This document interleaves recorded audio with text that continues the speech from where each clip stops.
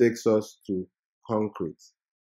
Without concrete, there can be no stamped concrete. Concrete is the base on which we build the entire stamped concrete experience.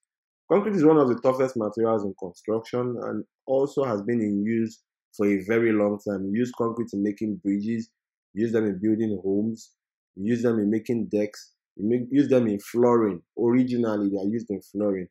Ordinarily, concrete is gray, like the color you see here. When it dries, it's gray. It's not colorful. It's not shiny. It's not as beautiful as we want. So what we are doing in stamped concrete is enhancing the ordinary look of concrete from this to various colors with various shine and various patterns. So basically, you need concrete to do stamped concrete. Concrete is a mix of Portland cement, fine grains, usually sharp sand, and coarse grain aggregate, usually granite stones. I recommend using the three quarter of an inch granite stones. If you want to buy granite stones, if you're the one handling the concrete yourself, you will need to buy three quarter down. Three quarter down, you can write it somewhere.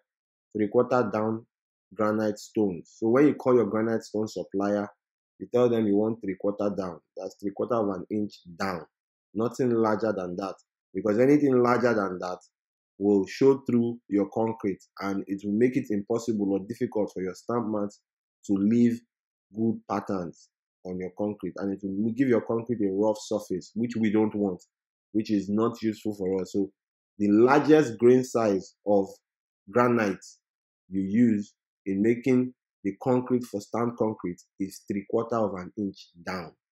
You can use half inch, you can use one quarter of an inch, but it should not be more than three quarter of an inch when making stamped concrete.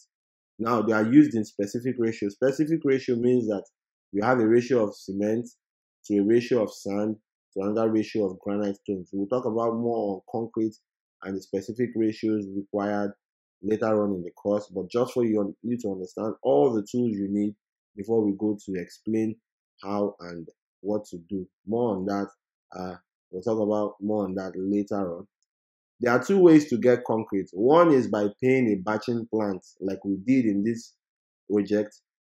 You pay a batching plant, they mix the concrete, they come with a ready mixed concrete to the site and give it to you to use. Another way is for you to buy your sharp sand, buy your cement, buy your granite stones, then use a mixer, a mobile mixer or a hand mixer, whichever way is convenient for you to mix it, add a little water, then you mix it and take it to your site to pour into your formwork. This is a square pipe. We use it for the formwork in this place. Now, concrete can be done reinforced or not.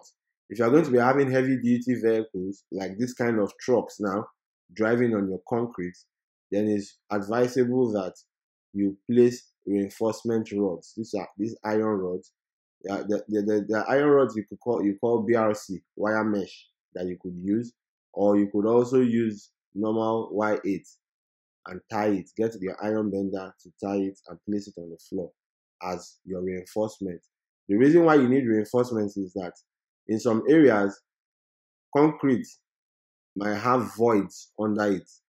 And if there are voids under it and there are no reinforcements, it's easy for the concrete to break or to crack later on, months after you finish your installation. So to prevent that from happening, it's advisable you use reinforcements when you are going to be having heavy duty trucks drive upon these floors. The reason why we are doing the reinforcement in this floor is because this is a park, a public park, and in a public park we have trucks, 30-ton trucks, 50-ton trucks driving upon it.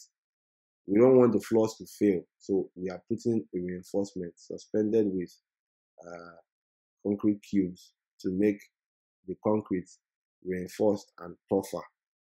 This is the concrete being laid. After you pour the concrete like this, you see them pouring the concrete, you have to spread the concrete into the entire form, the way it's being done here. The man in this picture, when a mouse pointer is here, is placing the brick under the reinforcement. Usually there's a mistake most people make. Some people that are not too experienced in construction, they place the reinforcement directly on the floor and just pour the concrete over it. That's a very grave mistake. You don't want to do that. The moment you begin to do that, you are going to be defeating the purpose of the concrete being reinforced. Reinforcement is supposed to be like sandwich.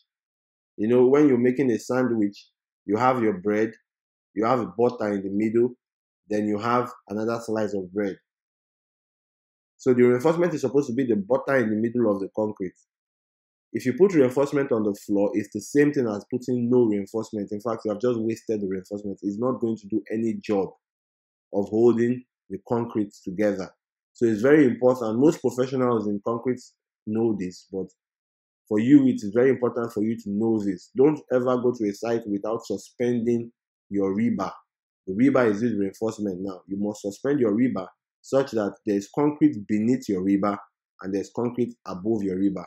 The rebar or the reinforcement or the iron rods are in between the concrete, not above the concrete, not below the concrete. The rebars must not be seen on the concrete and must not be visible underneath the concrete. The danger about this is that if you do a bad job, no one knows. The only truth is that it will show after some months. By the time a heavy-duty vehicle comes upon it and it begins to crack and give way, then you know that you did a bad job. You didn't suspend your rebar with cubes like it's been done in this picture. So it is very important that you suspend your rebars with cubes as he's doing in this picture, so that the concrete can go underneath, can seep underneath the rebar and sandwich the rebar like butter in the middle of bread. I hope my analogy is very clear, but we will talk more on that later. This is just an overview of concrete. In the picture, you see the man using the magnesium float. If you've been following me very well, you know that what he's using here is the magnesium float to smoothen the concrete. You can see the formwork already in place. This is the formwork. This is the reinforcement. This is the man smoothing the concrete that has been poured.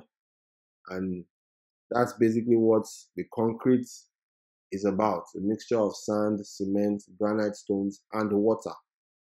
When it dries or hardens, it becomes a permanent feature of that surface or that terrain. It's difficult to break, difficult to remove, doesn't wear out when it's properly done. So that's that on concrete. We'll talk more on concrete later on in the course of this lecture. I'll see a video of people making concrete, measuring out concrete for those that want to do the manual mixing. But if you are going to be buying from a batching plant, you don't need to bother yourself about that. All you need to worry about is pay for the concrete volume that will be delivered to your site, bring it to you, and you use it. I know a lot of you want to know how much you need or estimate and all that. We'll get to that at the end of this course. We'll talk about estimating the materials you need to cover an average of 100 square meters, 50 square meters, like that. Usually it is relative because the amount of concrete you need depends on the thickness of your concrete. But we'll be able to give you a precise information about the other materials. So that's the end of this lecture. I'll see you in the next course, and bye bye for now.